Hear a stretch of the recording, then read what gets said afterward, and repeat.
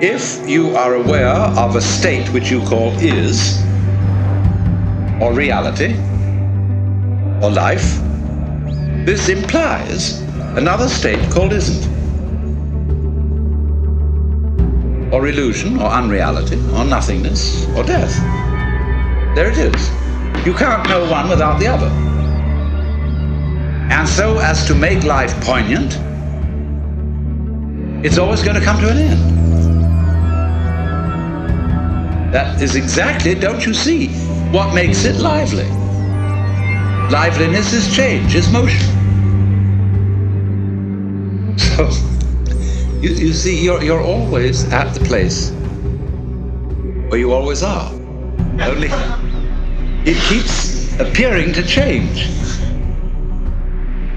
And you think, wowee, a little further on we'll get that thing.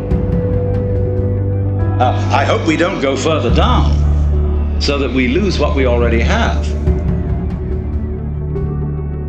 But that is built into every creature's situation, no matter how high, no matter how low. So in this sense, all places are the same place. And the only time you ever notice any difference is in the moment of transition. When you go up a bit, you gain. When you go down a bit, you feel disappointed, gloomy, lost. You can go all the way down to death.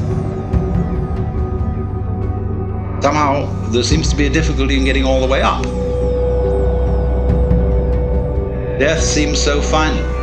Nothingness seems so very, very irrevocable and permanent.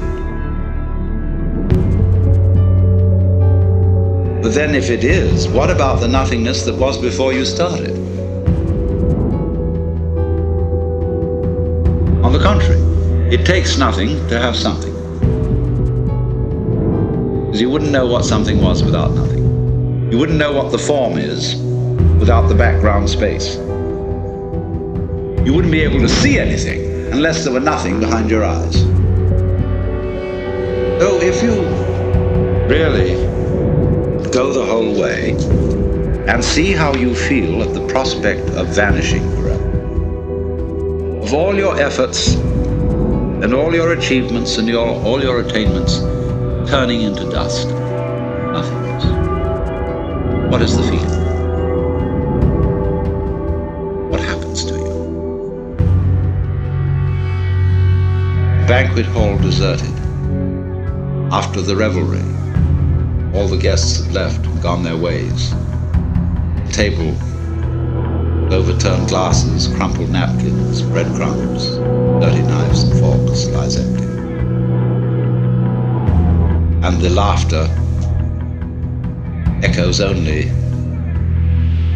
in one's mind.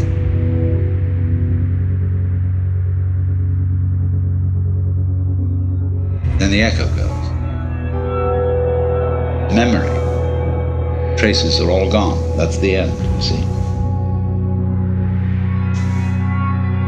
Do you see, in a way, how that is saying the most real state is the state of nothing? That's what it's going to all come to. All the idea of your being scared and put out and worried and so on is just nothing. It's a dream.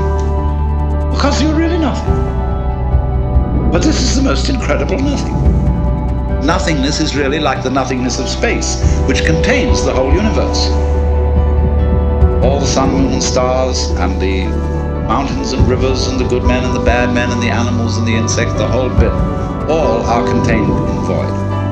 So out of this void comes everything, and you're it. What else could you be?